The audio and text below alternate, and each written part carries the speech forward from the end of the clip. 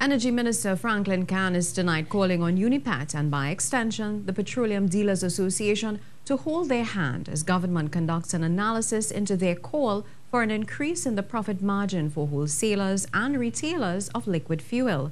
Janine Browne has more in this report. Every gas station owner tell you it has no money in this.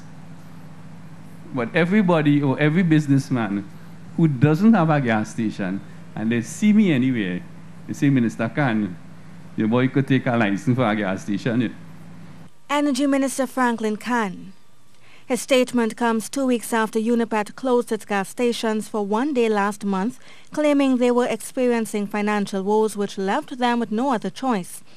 Notwithstanding, the Energy Minister says there is in fact the need for an in-depth analysis on suitable increases to profit margins for wholesalers and retailers of liquid gas to ensure sustainability and operational efficiency. As I speak, this is being done by the Ministry of Finance in conjunction with the Ministry of Energy.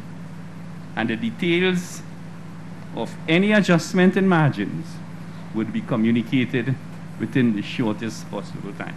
Any adjustment, he says, would be communicated in the shortest possible time.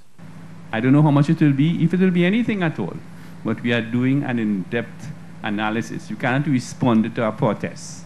You cannot respond to somebody saying you have to respond. You have to look at the data, analyze the data, and see whether there's veracity in the claims of the people. So Unipet, I ask you to hold your hand. Petroleum Dealers Association, hold your hand. We are doing the analysis.